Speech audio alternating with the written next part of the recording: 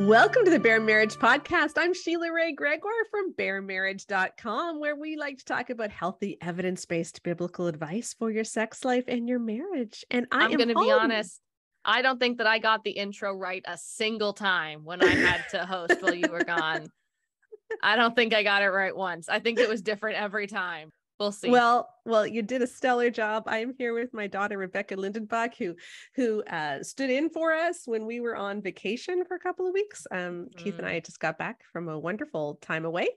And I wanted to do a podcast where we kind of wrap up some of the things that have happened while I've been away, because I've been inundated by emails of stuff that's been going on various parts of the internet. And I wasn't able to respond because I was in the middle of the Mediterranean.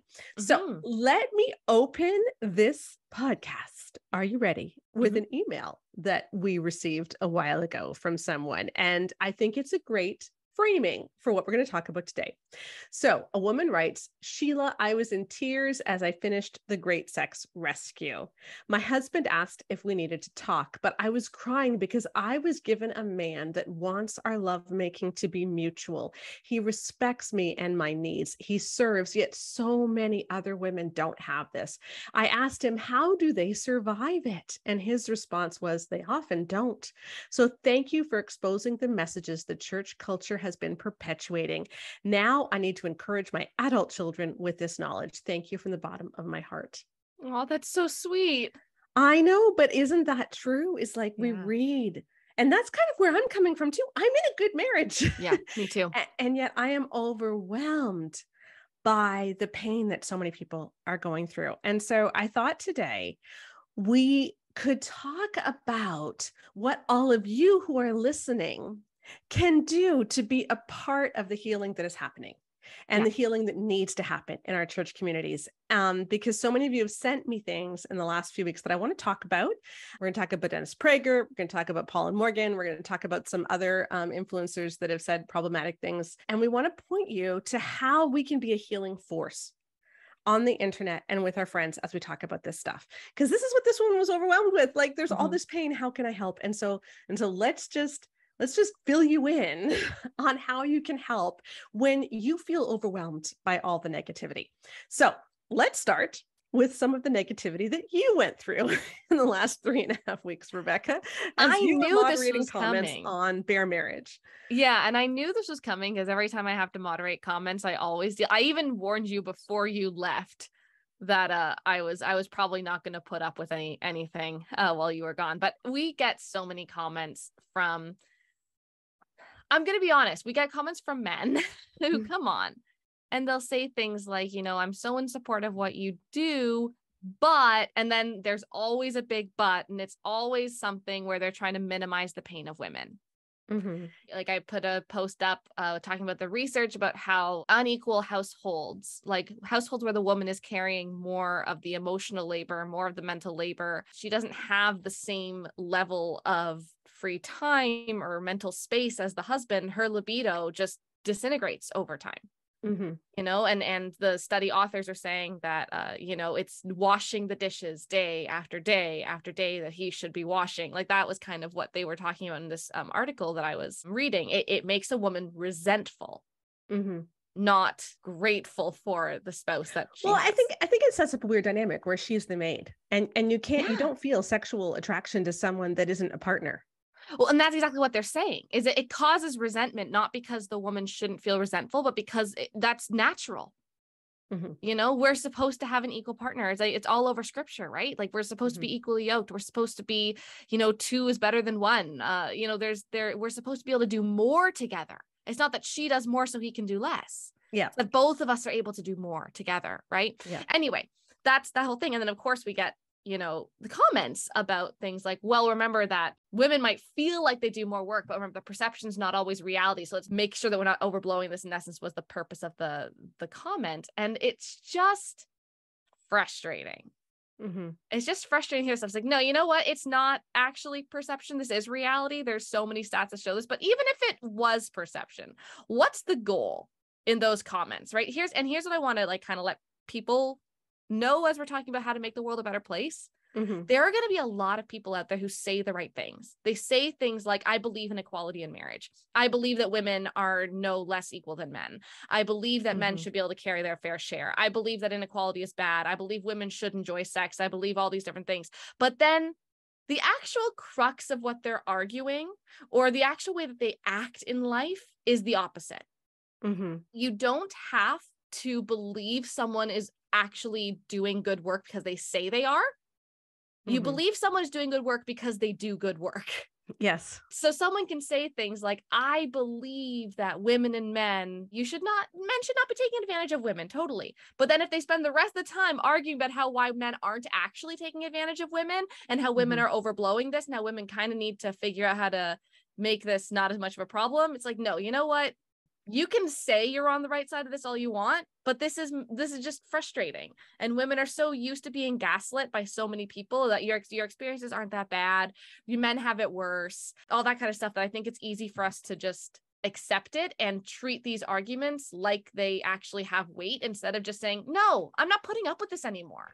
Well, especially when what you're doing is you're sharing peer-reviewed research. And in January, we're going to look at some more of the peer-reviewed research about cognitive labor. We're not only going to focus on that. We're going to focus on how women can be entitled, how kids can be entitled, but we are going to look at, again, some of the peer-reviewed research on cognitive labor. And when we see some of the time study research, which shows that, women tend to do, if you add up unpaid and paid labor, women still do more work than men, but some of the time studies say it's not a huge difference.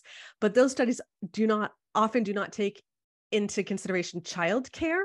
They don't take into consideration who is the default parent. So she can't leave the house because she has to be the one to care for the kids. They don't take into account cognitive labor. And that's what studies are starting to measure. So it's like we're sharing peer-reviewed research, and what we often get in the comments is men pushing back saying, yeah, perception's not reality, or that's just your opinion. It's like, no, it's not our opinion, because this is peer-reviewed research. Yeah, exactly. Or they'll do things like compare the experiences of men and women as if they're comparable. It's like, well, both men and women are disappointed by sex sometimes. It's like, okay, but when women are disappointed by sex, it typically means that it hurt or they were assaulted. Yeah. When men are disappointed by sex, like, oh, but I really wanted to try that kinky thing and we just had vanilla sex today, but I still had an orgasm. Yeah. Yeah. Right. Or, totally or of course there are men who obviously, do want sex and their wives are not having sex at all. And that is a big disappointment. But no, I mean, by actually having sex, like in a sexual encounter. That's what I mean. Like people say this all the time. Like, well, I've had bad sex before. Okay. But statistically speaking, what you're talking about is not the same. And yes. So anyway, again, there's been studies on the definition of bad sex to both men and women, and it is quite different. Yeah. And so our first step with making the world a better place is you are just allowed to not take arguments seriously when they're clearly done in bad faith, or when they're pandering to what they know you want to hear and then trying to still promote misogyny. You're just allowed to say no. Yep. And sometimes people think that the comment section, especially on the blog, not as much on Facebook, but especially on the blog, gets really negative. But you know why the comment section sounds negative? It's because people who agree don't comment. Here's just a little thing you can do. And it's not just on our blog. Okay. Everyone is listening. Everywhere. This is true wherever you are. If you're in a space online where people are saying courageous things that often get a lot of pushback, some of the best things you can do is just leave a quick comment saying, totally agree, you're right on the money. You don't even have to engage more than that. But the more comments there are saying, I completely agree with you, or sharing a quick story or something, that matters so much. Because if there's more of those, then these weird guys don't stand out. And you know what? The weird guys are not as numerous as you think. Yep. And a big thing is, I know that we get people saying all the time that they worry about the people in our comments, like, oh, there's just so many of the men who say this. I'm going to be honest. There's not that many men. You know what they do? Same people. They are. And we will never call out who exactly it is, because we have a strict privacy settings. We're never going to let people know anything that would let you identify anyone. But a lot of the men who all post the same things, I'm just going to let you figure it out. But yeah, there you can always comment under a new name on our website, and a lot of dudes we see your IP addresses. We do see the IP addresses. We know who it is. Exactly. I want to give a big shout out to our patrons. Their funding helps us do our big projects. And in the next year, we're looking at doing 2 new studies, a big in-depth one of vaginismus and a matched cohort pair study of marriage. It's going to be exciting. You can join and support what we are doing here at Bare Marriage. For as little as $5 a month, you can become a patron and you'll get access to our Facebook group, unfiltered podcasts, and more. So please, we would love to see you and we would love your support. Check out the link in the podcast notes. Okay, so thank you for doing that incredibly. I know how tiring it is to moderate comments, so thank you for doing that while I was away. I now want to talk about the thing that I'm in the middle of the Mediterranean and I'm getting constant Facebook and Instagram messages and emails telling me I need to watch this particular video. I have never had people send me a video. Even the Missouri, remember the Missouri pastor who was talking about women? Like that one was sent to me by hundreds of people. This was off the charts. And it was Dennis Prager. Of course it was. From Prager University on a fireside chat talking about how women should be grateful when their husbands are faithful. And we're actually just going to listen to what he said. Every so often, just as he will have to thank you every so often for the sacrifices you make to make a home and a marriage, it doesn't hurt every so often for the wife to say, honey, I know that your nature is to want a variety of women. And I just want you to know I'm grateful for the fact that you control it. And again, told me they did that and how much it meant to their husband, that she appreciated that about him. When a husband and a wife love each other, it is harder for the man to be faithful the whole time than for a woman. She is not struggling with, ooh, I'd like another man, if she loves her husband. But no matter how much he loves his wife, if he is in touch with his nature and isn't in denial, and it may not be true in 5% of the cases, but in 95% of the cases, he still wants variety, which is why she catches him looking. Now you'll say, oh, women look at other men too. Yes, but it's not the same. Well, that's a thing. I mean, if I could put bleach in my ears and then like shake my head around to let it clear out my brain. Yeah. It's so ridiculous. Well, and what's so interesting too is that he is sharing these things without any proof or research to back it up. In fact, he even uses that stat, sure, maybe 5% of men aren't like this, but 95% are.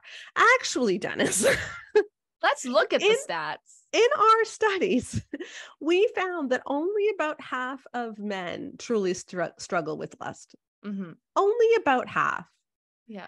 And even a lot of those who do, they don't struggle the way he's talking about it. No, like the idea of like struggling with your thought life versus actively having to fight to not go out and have an affair with multiple women. Mm-hmm. Holy moly. But what I found so interesting is we actually, because Mom and I were talking about this and we started asking, okay, but how many men do actually have affairs? Yes, we said, let's turn to the research. Let's look at the research. So the General Social Survey is done out of the University of Chicago. It's a huge survey. It's done, I think, every 10 years, something like that. It's done every certain number of years, though. This isn't like a one-off study. It's like a whole program that gets information for research. Yes. Very, very well done. Very, very large. Yes. Okay. So what they did is they asked people of varying ages if they have ever had an affair when they were married. Okay. Right. So we're not talking about cheating when you're dating, which is, also. And we're not talking about like a single person having like sleeping with a married person. We're talking about a married person. Yeah. The question was percentage who reported having sex with someone other than their spouse while they were married. Right. And so let's look at the actual numbers of who cheats based on the General Social Survey. Okay. And interestingly, we found this link at the Institute for Family Studies, which tends to be something that Dennis Prager would like. So it tends to be quite political in the same direction as Dennis Prager. So it does. This is what he would agree with. So here's what they found. So what this found is that the gender cheating gap is wider among older adults than it is younger. So at younger adults, so at the point that they researched this, people who are 18 to 29, so today's millennials, okay, 11% of women and 10% of men had ever cheated on their spouse. Right. So they were studying this data is from like 5 to 10 years ago. No, it's from 2010 to 2016. Oh my gosh, that's more than 5 to 10 years ago now, isn't I know, it? isn't it crazy? Isn't that crazy?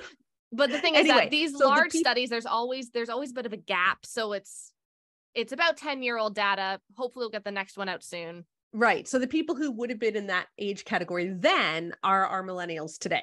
Yeah. And so some of them may have cheated since then, but at the point that they were maximum 29 years old, they had about 11% of women and 10% of men had cheated by then. Okay. So women more than men, although they were basically neck and neck. They're basically neck and neck. Yeah.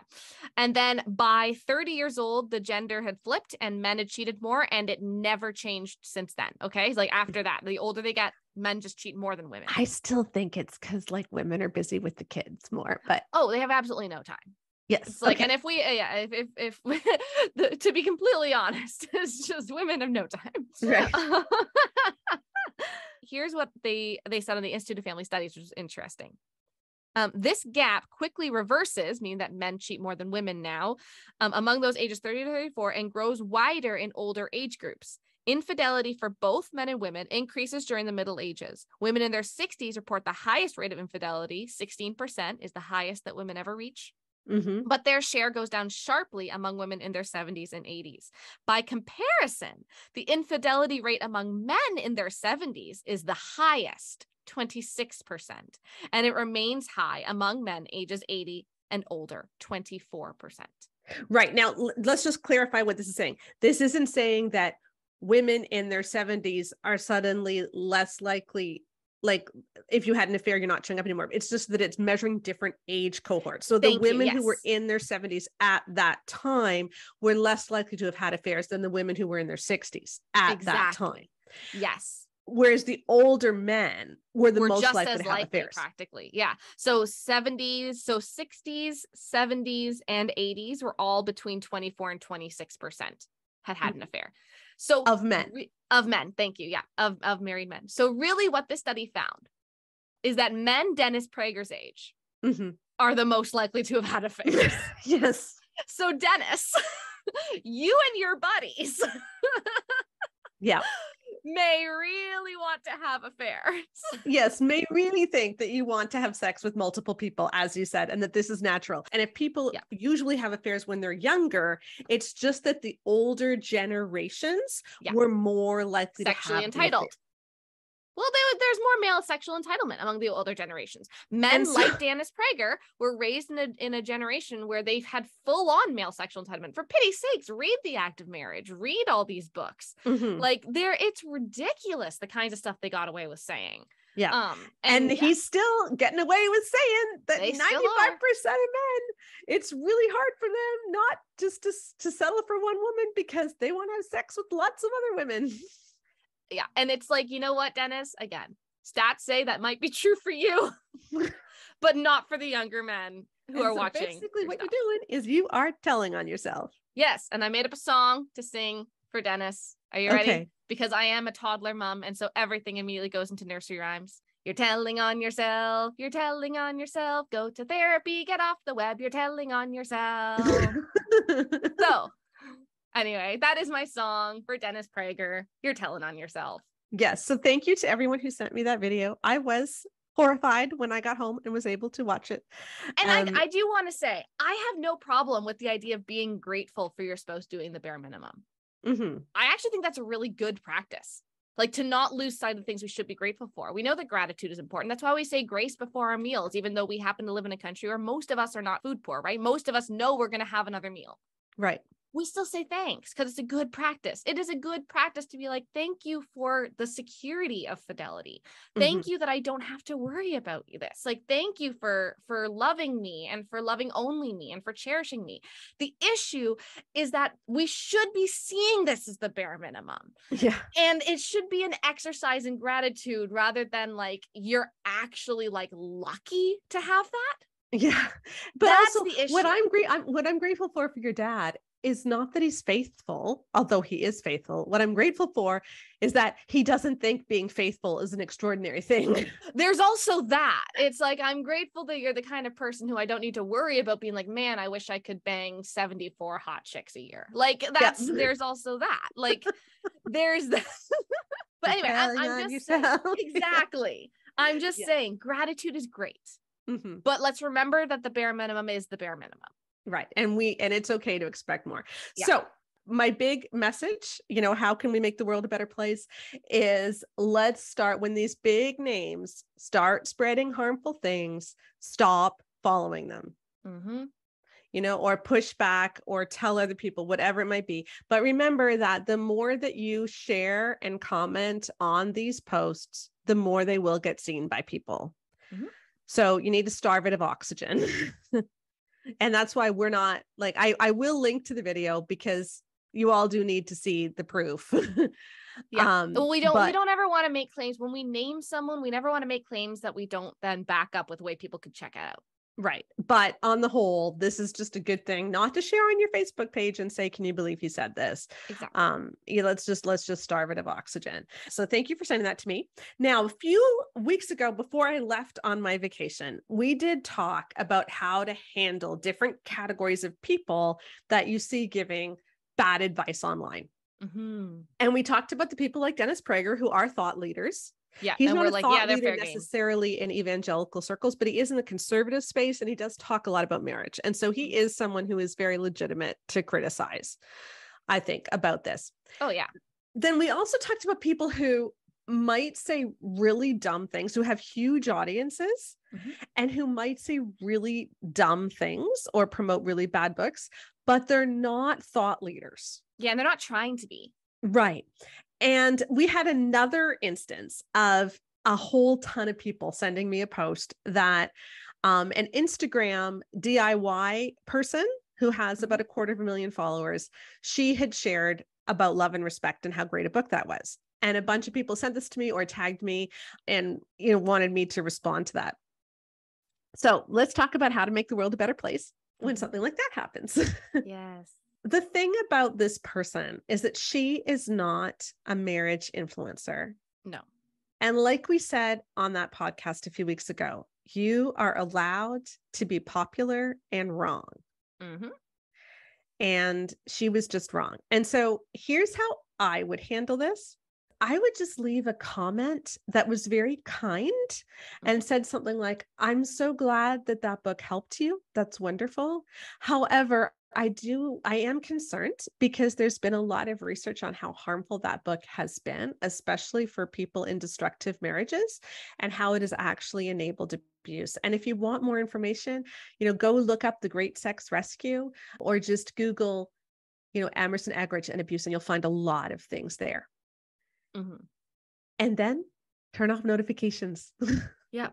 That's a big one. If you're like, man, I want to say something that I can't handle, like seeing the comments that come back, you can always just turn off notifications. Yeah. Turn off notifications for that post. Yeah. But then I would also recommend unfollowing. Yeah.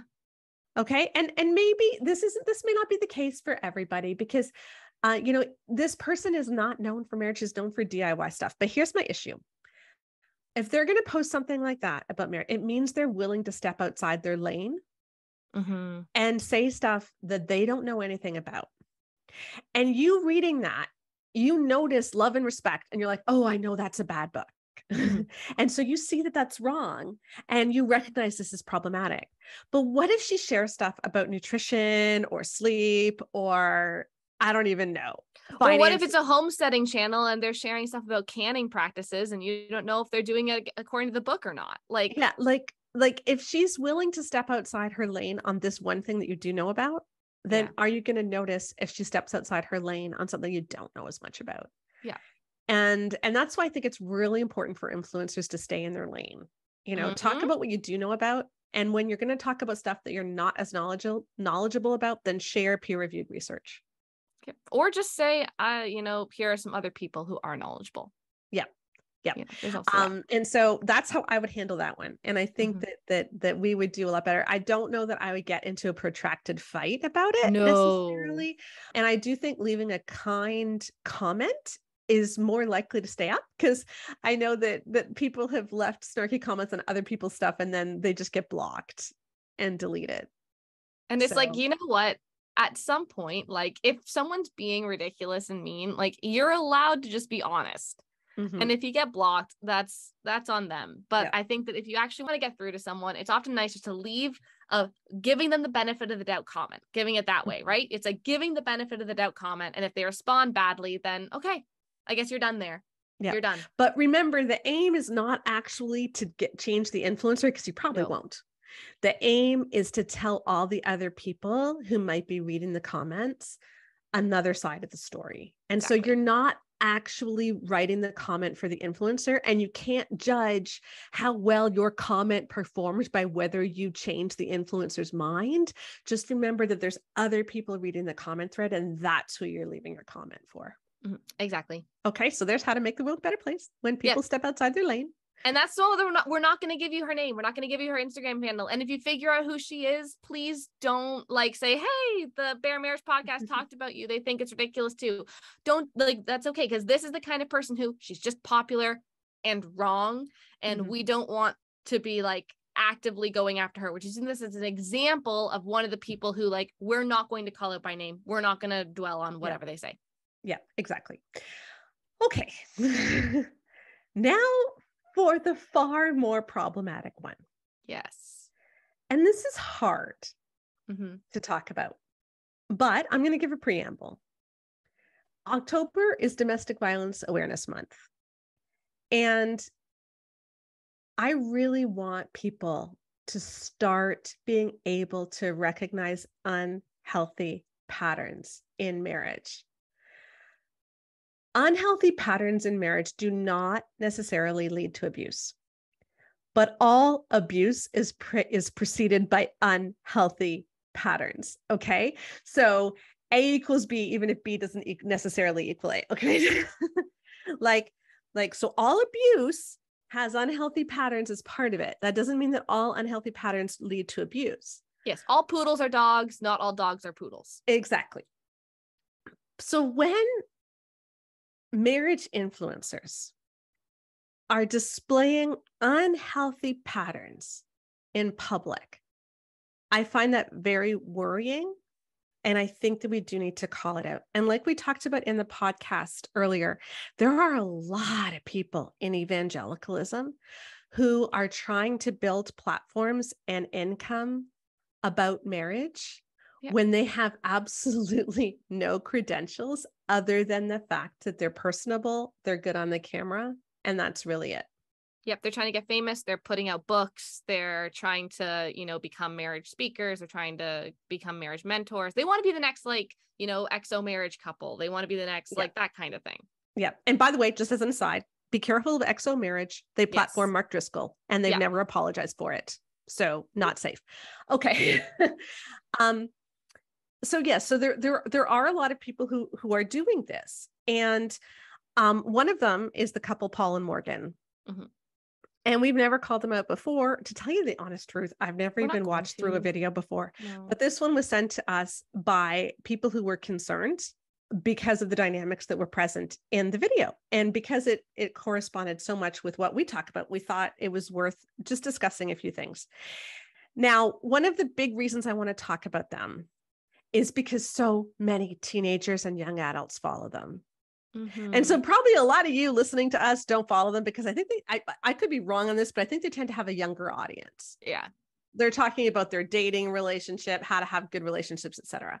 And so what I would really encourage y'all to do, if you're listening, if your teenagers or young adult children or people in your youth group watch Paul and Morgan, please let them listen or invite them or grab them or bring them and listen to this podcast together. Listen to the rest of this podcast, because I really want them to see the unhealthy dynamics so that they can recognize how a lot of the YouTube and Instagram influencers that we follow in the evangelical world about marriage are actually displaying really problematic stuff, not just teaching problematic stuff, but displaying some really problematic relationship Yeah, and Paul and Morgan are one of they're kind of the in between the Dennis Pragers and the little cutesy, DIY channels, right? Because they're not currently seen as like a major thought leader, but they're trying to be. Yeah.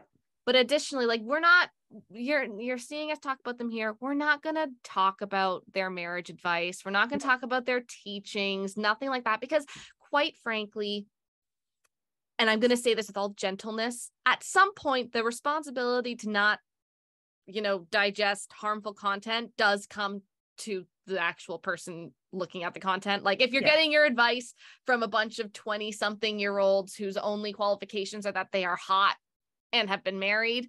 Yeah. Like, I'm going to be very honest. This is a discernment issue. You should not be getting your advice from people who don't have any real reason to be giving it. And so because I think they're like my age. I think Paul might be a little older. I'm honestly not sure, but they're anyway, quite young. But they're the kind of people who we'd be buds with at church. And I do not give personal marriage advice the way that they do. I tend to do it by research. Yes. This is the thing, is we just need discernment. And so we're not going to go into their teachings and their marriage teachings in the future. We're only talking about this because they did such an unintentionally good job of showing so many red flags for, quite frankly, and we don't know what's going on. We don't know if anything is even going on. But they just showed so many red flags for an abusive dynamic that we just wanted to talk about it. Yeah, not necessarily abusive, but certainly unhealthy. And like I said, unhealthy, can lead to abuse, but doesn't necessarily. But all abuse is preceded by unhealthy. So let's take a look at some of these unhealthy dynamics. Now, in this particular video, and we're going to show a couple of clips from it, they have 7 things that they wish they had known about sex before they got married. And I think Paul had 4 and Morgan had 3, and they hadn't shared them with each other before they talked about it on camera. And we're not going to go over all 7. But I do want to bring attention to a few of the weird dynamics as they're talking about it. So let me set up this clip that we're about to show. Paul's number one thing that he said was that he wished that he had understood that like your level of sexiness and adventure doesn't go from 0 to 100 right off the bat. It takes a while to grow that, and which is actually true. I mean, I think a lot of guys wish they would have known that, right? Because male and female sexuality is very different. Right. But here's the problem. He gives an example of how he brought whipped cream on their honeymoon and he made her cry. Yeah. And she agrees. And I just want you to notice her body language as she's talking in this clip. Don't expect the sexiness and the adventuresome, crazy, awesome stuff to go from 0 to 100 right out of the gate. Realize that is going to take some time. And if I had realized that before getting married, I wouldn't have brought out the whipped cream on our honeymoon. It was a bad idea. It made Morgan cry. Yes, it did. We were like 3 days into our marriage in Miami, Florida on our honeymoon, and he brings out a can of whipped cream, and I'm like, and here's the thing, it sounds take that however you want. You're shocked, you're appalled, you're laughing, but in all reality, in my mind, it was, I'm finally married. Now I welcome everything in the kitchen sink into our sex life. Let's go wild. And Morgan's like, I'm like, bro, I barely know you. Now, Becca, what was she doing? She was laughing. She was talking about crying, but she was laughing. Yeah. It's so funny that he made her cry and she was traumatized and all that stuff. And I noticed this and I thought, well, that's kind of odd because this clip appears at the beginning of the video. But if you watch the whole thing through, and it's about 25 minutes, what you'll notice is that over and over and over again, whenever she is talking about being disappointed or hurt or angry or anything, she laughs. Yeah. Anytime there's any negative emotion towards her husband or because of her husband, she glosses over it with laughter. And that's a very common, it's called the fawn response. We know that there's fight or flight when we're approaching something, that we find stressful or threatening. There's also the freeze, which also happens. And then we've also realized that there's one called fawn, which is when you feel threatened or you feel uncomfortable, as a protective measure, you do something to break tension, to make the person who is threatening you feel good so that they stop threatening you anymore, right? So if you're someone who you can't feel safe expressing your emotions around someone else, like if there's someone who is in the workplace, for instance, who is harassing you as a woman, and they're like, you know, making all these really crude comments, and you just laugh it off, saying, oh, you're being so silly. That's a fawn response. That's a, I'm uncomfortable. And then usually when after it's like, man, why did I laugh at his jokes? Well, because it's the fawn response. Yeah. It's totally normal. And that to me is what this looks like. Is it's a fawn response. And we don't know what's actually going on. But when someone is pasting over their negative emotions towards a person with fawning in some word, like laughing it off, or making their person who's threatening them make them feel safe. That's a fawn response. It's like, hey, I'm good. I'm not a threat to you. Right. Even though they're the one who's threatening you. You don't want your kids to learn about sex and puberty from their friends at school, or even sometimes from these online influencers who don't always know what they're talking about. Well, we've got a solution.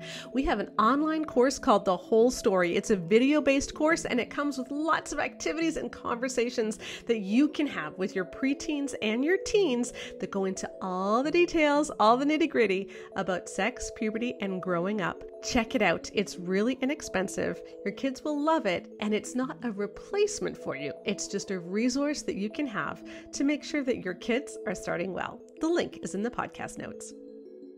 Yeah. And she does this throughout the video. I don't know if she does it in other videos. I've never seen her other videos, but I found this very, very strange. I remember when you were in university and you called me and you said, oh my gosh, Mom, there's this new program. You just got to stream it.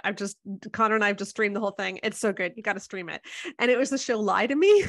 Yes. Oh, and it's utter and complete, like, pseudo psychology. It is. I will be completely honest. I actually studied body language reading as part of one of my psychology courses, and my prof was like, "I know you all are gonna bring up Lie to Me. It's kind of right. It's mostly crap." But it was this amazing Netflix show about this guy who, of course, was like, you know, this body language analyst who could, who could tell if whether people were lying or not. Right. Yeah. So it's a fantastic show. It's completely an over exaggeration of what goes on. But the truth behind it is that if you understand, like, if there are some people who seem to be more attuned to body language versus others, and people can actually predict with crazy high accuracy whether or not something is up. The way this show was kind of crazy is they could not only figure out something was up, but they could say, oh, it's in the third box to the left above the map of the underground tunnels because his eyes flickered when I mentioned a subway, and where he is from, subways are called tubes. And so like that's why it was a little bit much. But what we're saying is body language does actually matter. It doesn't tell you exactly what's going on, but it can tell you that something is going on. And when you're watching stuff like this and you're watching how people are interacting, looking at things like, hey, her actions are really not, they're not what you'd expect with the kinds of seriousness that they're talking about. Yeah. The emotions that she's talking about are not matching what her face and what her body language is displaying. And there's some awesome YouTube channels that talk about that analyze like the Duggars interviews. Yeah. It's quite interesting. Yeah. And you may think, okay, well, why are you going on about body language? But it's actually later in this video that there's some quite disturbing things that are talked about. So to set the stage for this, the more scary stuff that we do want to share about, in the previous 6 things that they were mentioning that they wish they knew before, there was this common theme where Paul had very high expectations about how great sex was going to be. And Morgan, you know, it wasn't what she wanted. It didn't quite, she wasn't quite living up to his expectations. And what she really, really wanted was more intimacy, like emotional connection. And so she was talking about how, you know, she wouldn't sometimes sex was just blah, but what she really needed was to feel close first. Or one of her things was, she said that no matter how much you communicate about sex, you need to communicate more, because this is a hard thing to talk about. And she was saying how she would think her sex life was good, but then they would do a video where Paul would say it was just okay. And I found that really telling, because this was the theme that kept coming up, is that Paul was always finding problems with their sex life, because she was the one who admitted she didn't enjoy sex physically that much all the time. And yet she thought their sex life was okay. Yeah. And that's what we found over and over again in our study. Yeah. But we found that over and over again as well, is there are lots of women who are not enjoying sex physically, who rate their sex life as really great. And we have to ask why. Our theory, and it seems to be what is going on here too, is that women decide whether or not their sex life is good based on how they think their husband is enjoying it. And if they think that they are being the good wife and performing enough and having enough sex, and he's getting released, then they think, well, then my sex life is good, because he's the focus of the sex life, not her. Yeah. When you ask a man, how good is your sex life? What he hears is, how much do you enjoy your sex life? When a woman hears, how good is your sex life? What she hears is, how much does your husband enjoy your sex life? Yeah. And that seems to be what's happening. And so he talked about several things. Like, there were several things he talked about, which gave us some real red flags. He talked about how, before he was married, like, it's funny because his number 3 started out so good. It was like, be careful of the books you read about sex. And I'm like, yes, that's exactly what we're saying. But what he meant was, don't read super sexually explicit stuff before you're married. Because he was talking about reading Cosmo, it can put these expectations way up there, like why he thought there'd be whipping cream on their honeymoon. And she was obvious, and she said that the books he was reading before they were married made her uncomfortable. Oh yeah. But again, laughing, right? Yeah. So I was like, oh, he was crossing my boundaries. Isn't that funny? So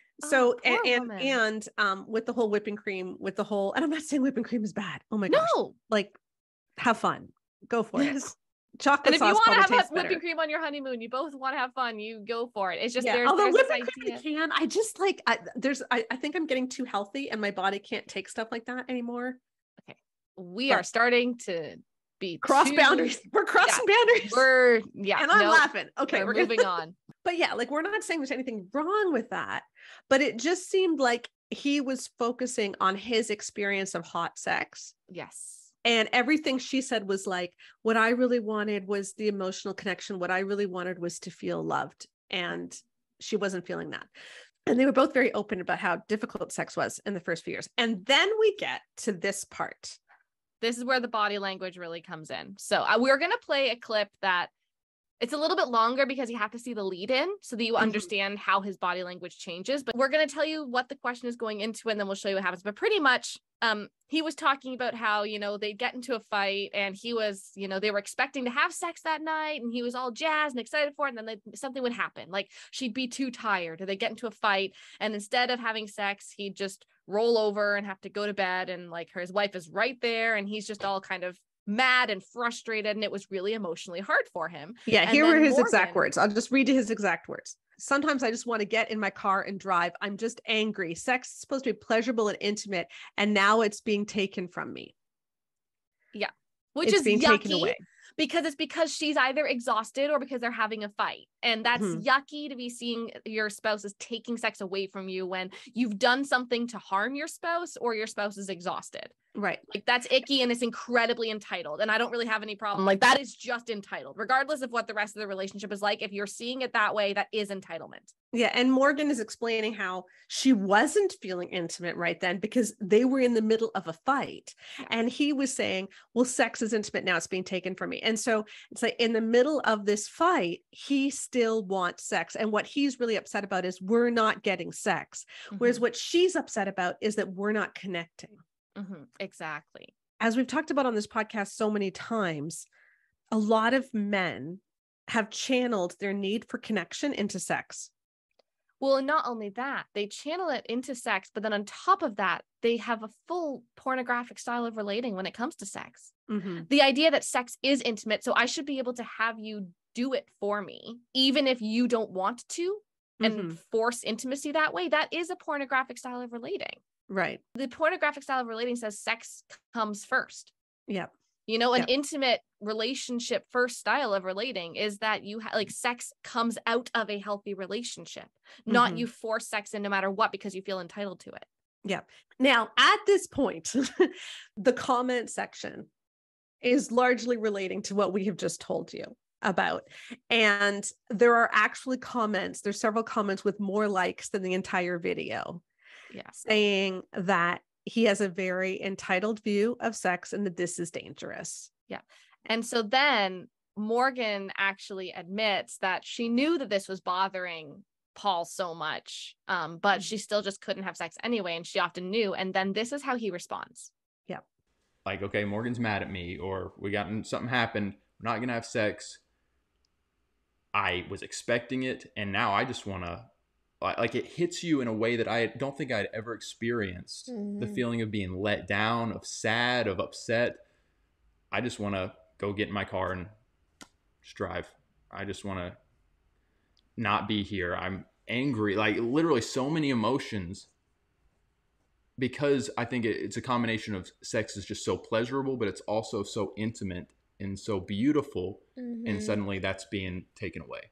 Yeah, it definitely, like, if Paul and I get into an argument and sex doesn't end up being on the table that night or whatever, in the first few years of our marriage, I knew that it hit Paul way harder than it hit me. Like, I would just roll over and be like, good night. So you knew. Like, of course I knew.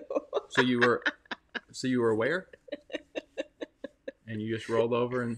Yeah, I wasn't having sex with you. I was mad at you. Now, I will say there are going to be times in your marriage where you guys are mad at each other. You should still have sex. But sometimes you shouldn't. Or sometimes it's just impossible because you're just like... Well, so maybe that's more of a guy thing, but I think it could definitely, be similar to the woman. And there are different levels of sex drives, and that can fluctuate. Well, yeah, like for me, I was less sad that we were not gonna have sex, but sad that like we just got into a fight and like, oh, we had a really good day all day long and now we just got into a fight. What the heck? Like, okay, good night. Like, I'm gonna sleep this off. We'll figure it out tomorrow. Well, Morgan, I will say, hearing you so brazenly say you just ignored my emotions, even though you were aware of them, there were times when I would be laying there just so hurt, realizing, okay, I get it, we're in a fight or whatever, it's valid, but man, it would mean a lot to me if you were to just kind of roll over and like touch my arm and say like, I know that we're upset at each other. Oh, you know how absolutely hard that is when you've been a butthead to me. And I could have done the same thing sometimes, but there's just that thing of like, I don't want to budge on this. I don't want to budge. But man, just for you guys watching, maybe married people getting ready to be married, if you can just humble yourself and turn over to your partner and scratch their back and say, hey, we may not get this worked out tonight, but I love you and let's go ahead and have sex. And we have done that. And we've definitely done that. Yes. I know a lot of you might find it weird that we're so into the whole body language thing because we're so research and evidence-based. And I know that this is a very, very tricky area of psychology and people really don't know how much is accurate. But this is what body language reading is for. It's not about telling you what's up. It's about telling you when something might be up. It's about teaching us that we're allowed to trust our intuition when we see things that make us pause and say, wait, that was not an appropriate or normal response to what just happened. So I'm really curious if anyone else noticed how when Morgan admitted that she knew what Paul was feeling, did you notice how Paul immediately like squared his shoulders? Yeah. And his whole muscles went tense. Yeah. And he just started looking at her.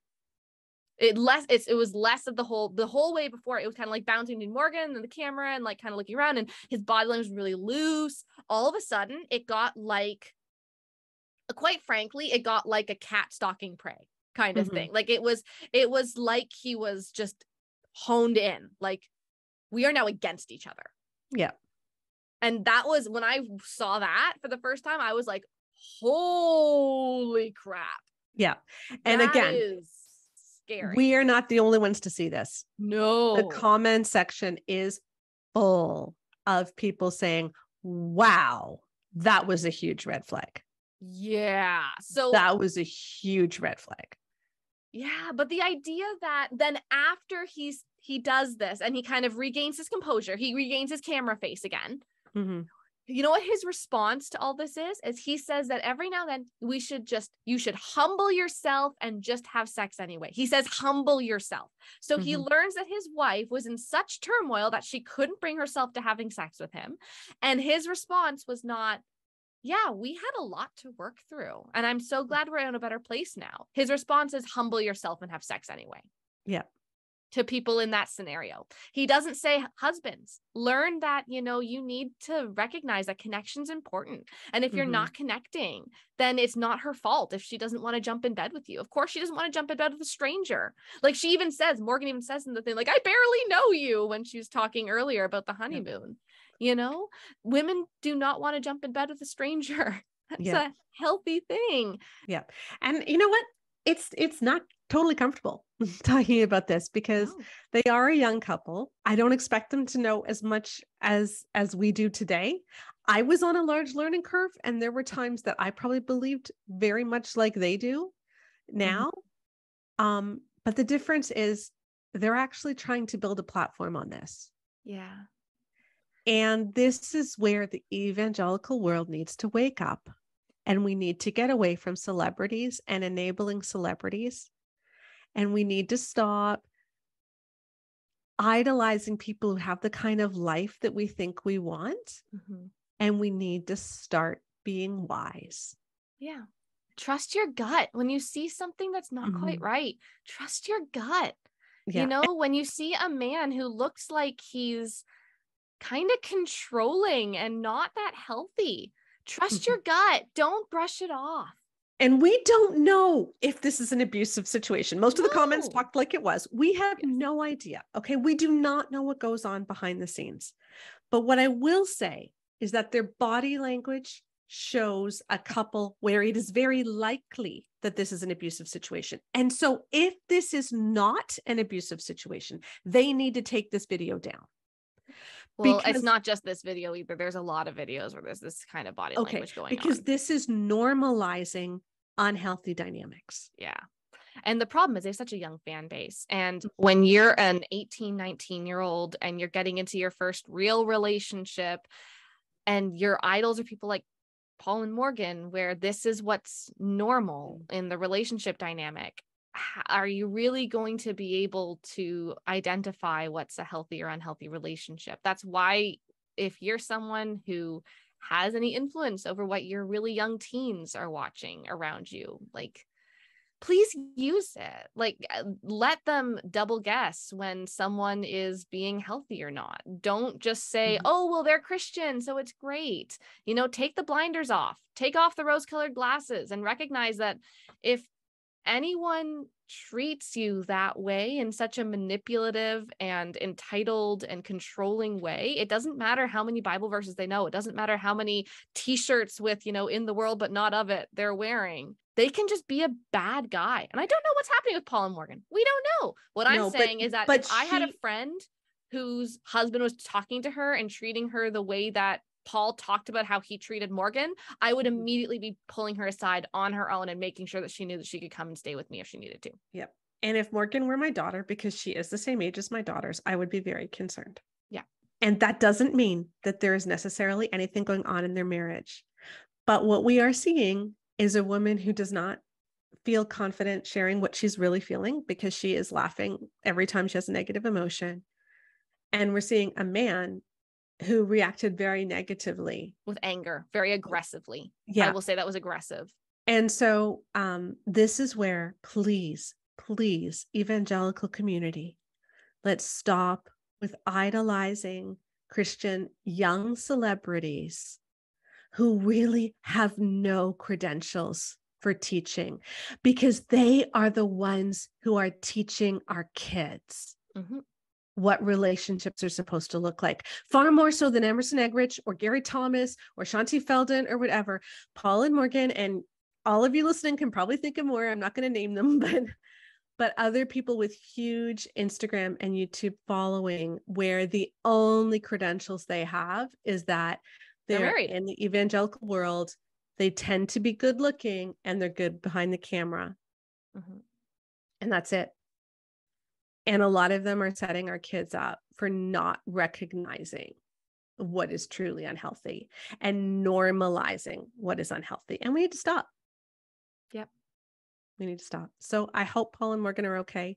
I'm really glad to see that the comments were so kind to Morgan. Yes. For the most part, like most of them were really kind to Morgan, more like, I'm worried about you. I hope that you're safe. And I hope that their young, impressionable viewers really saw that. Mm-hmm. And that they can be kind of educated that this was not normal and this was not good. And maybe this isn't someone you should be emulating. And, you know, we've also had on the podcast lately, we had Alyssa Wakefield talking about her experiences growing up in the Bill Goddard cult, and how she used to have a blog where she would teach about how to have a great marriage at the same time as she was being horrifically abused. Natalie Hoffman. Yeah, she's been pretty open about that. Yeah. How at the height of her abuse, she had a blog too, where she was talking about how to be a good Christian wife. So, and you know, when I started blogging in 2008, there was a whole group of us that were like the Christian mom blogs. And the majority of them are now divorced because of abuse or infidelity of their husbands. Yeah. So I think that people who are in these unhealthy dynamics are often drawn to having these kinds of presences online, because it helps them feel like they have some control.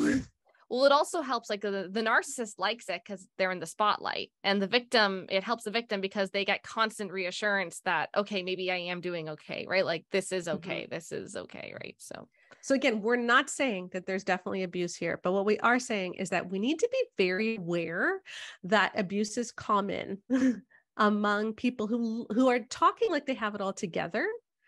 And we need to start recognizing unhealthy dynamics and not normalizing them. And so I do hope Paul and Morgan are okay.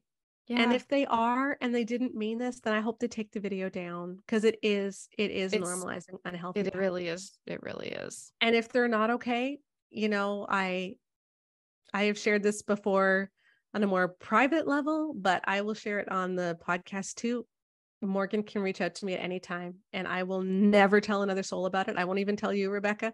And I can actually attest. There's lots of stuff that I don't learn about until years later, when the person says, "Oh yeah," to me. Didn't you know that already? No, Mom never told me.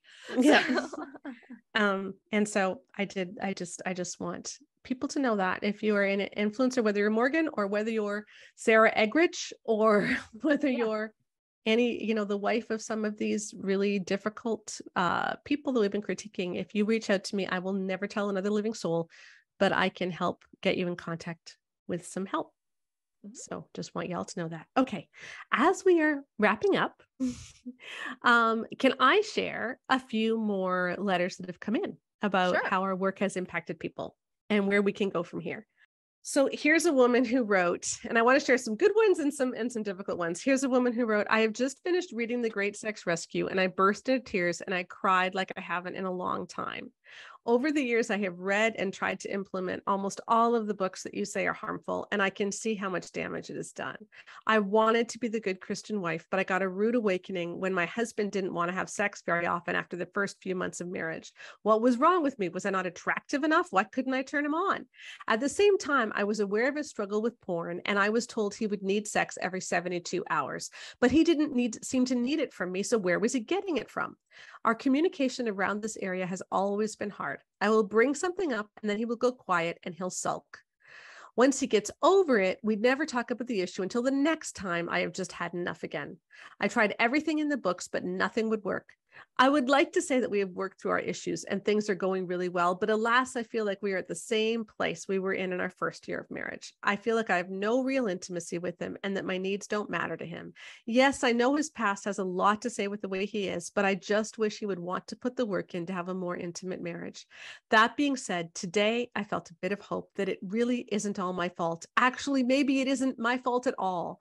I'm going to try and let the Bible's truth really sink into my heart and change what I think about me, that I am worth it.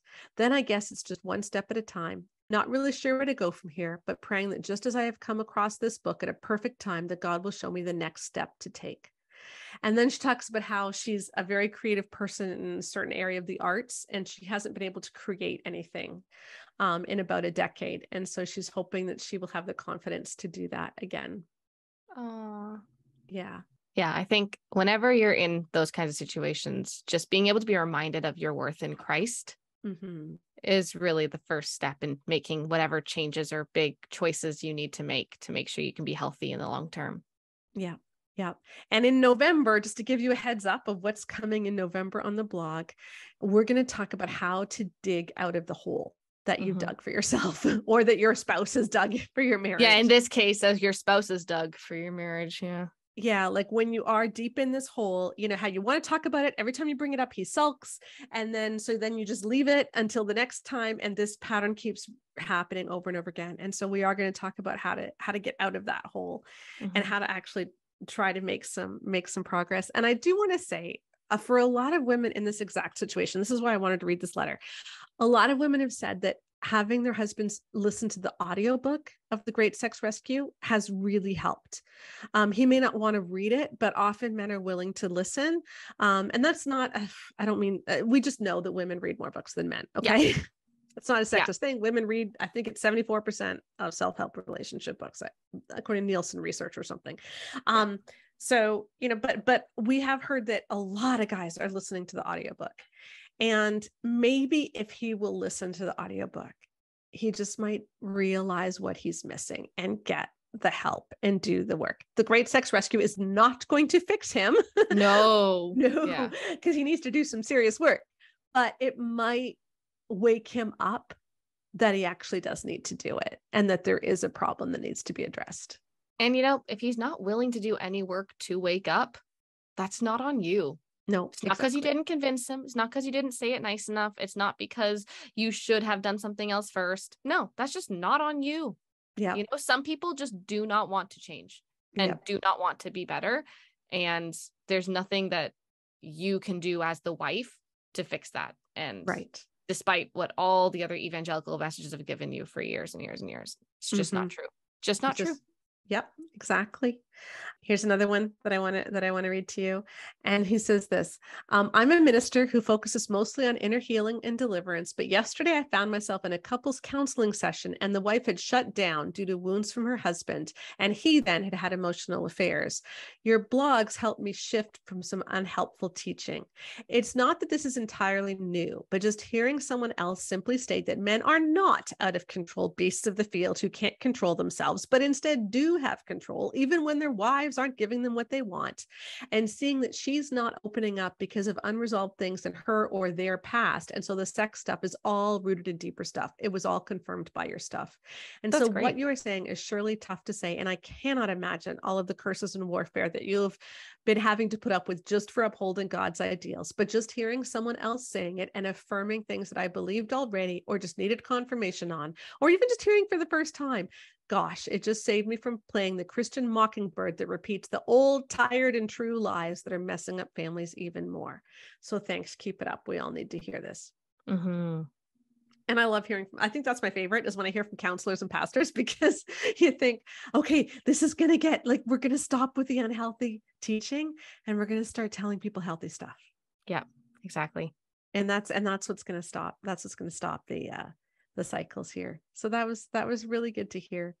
Again, you know, the Great Sex Rescue is not a panacea that can fix everything. No, but it starts the conversations. It starts the conversations. Starts the conversations. Yeah. And for so many women, they just say, it's like, it's just so validating. It's just so validating to know that I'm not crazy. The other thing too, which is, I mean, it's a less it's a less happy way of seeing it too, is that if we've heard from a lot of women who were married to frankly bad men who they got to listen to the Great Sex Rescue, and the men didn't agree with it.